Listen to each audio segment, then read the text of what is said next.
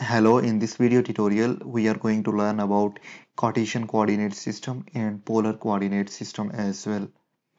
So here you can see this red line is going to represent as x-axis, and here this line, this green line, it is going to representing as y-axis. We have also z-axis here, but we are in 2D plane and we cannot see, it is pointing outward. Now in Cartesian coordinate system, everything will be measured from the origin, from this point, okay? It's mean that x0, y0 and z0 as well if we will work in 3D. Now for example, I just want to find out the coordinate of this point and this point as well. So in order to do this, I have just mention a block here. You can see this is the block, and in this block you can see different grids, okay?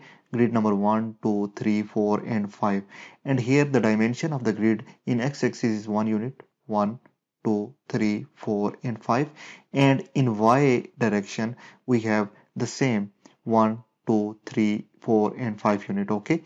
Now to find out the coordinate of this point, we will just go in x-axis as up to this point and in y-axis up to this point, then this will intersect this point, okay? So in this direction we will go in 5 unit, okay, up till here, and in this direction we will go up till here, it's mean 5 unit, okay? So the coordinate of this point will be 5 comma 5.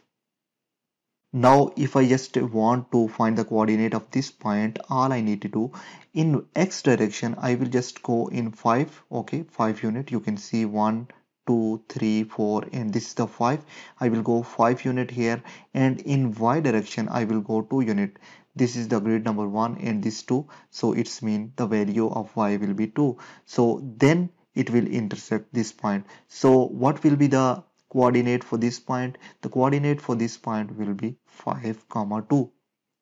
So hope you understand that how we can find the value of Cartesian coordinate system. Now the next coordinate system is polar coordinate system, and in polar coordinate system we have to find out the length and the angle as well.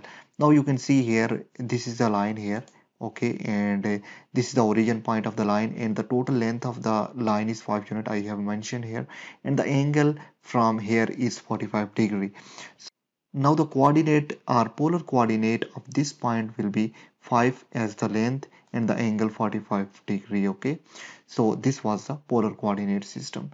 We will just look very deeply in next tutorials about polar and Cartesian coordinate system. Hope you understand this session. I will see you in the next.